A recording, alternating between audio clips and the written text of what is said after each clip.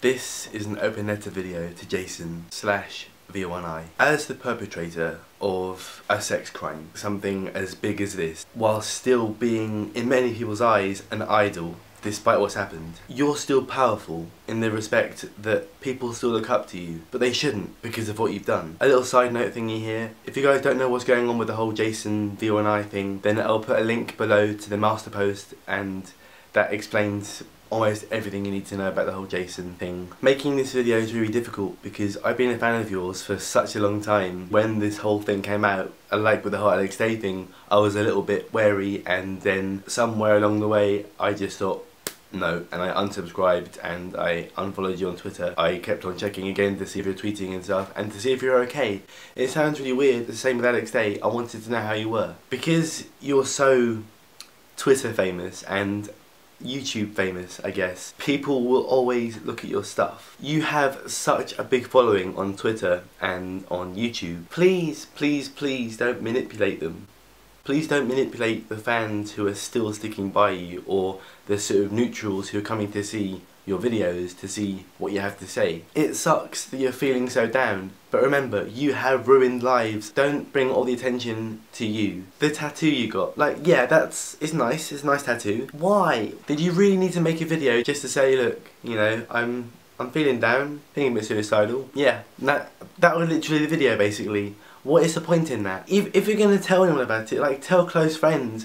Don't tell an audience that you've completely just alienated because of your previous acts. Like, tell a few private friends if you still have any. Please don't, like, tell your audience and tell your thousands and thousands of Twitter followers, making them feel guilty for you because of your previous acts. Yet your previous acts were manipulative and rapey, obviously, and just wrong. The fact that you and Sam Pepper are still tweeting bugs me a little bit. Okay, at least you've apologised, you've acknowledged what's going on. Sam Pepper has acknowledged what's going on, but he's just sort of kept on tweeting and saying it's Friday, and it's like, oh my god. If you're going through mental health issues and self-harm issues, then please get help. I'm not saying that because I want you to keep on making videos and I want you to sort of get through this. I'm saying this because self-harm is such a horrible thing to deal with. And whilst telling people that you're doing it, it is effectively almost triggering your fans.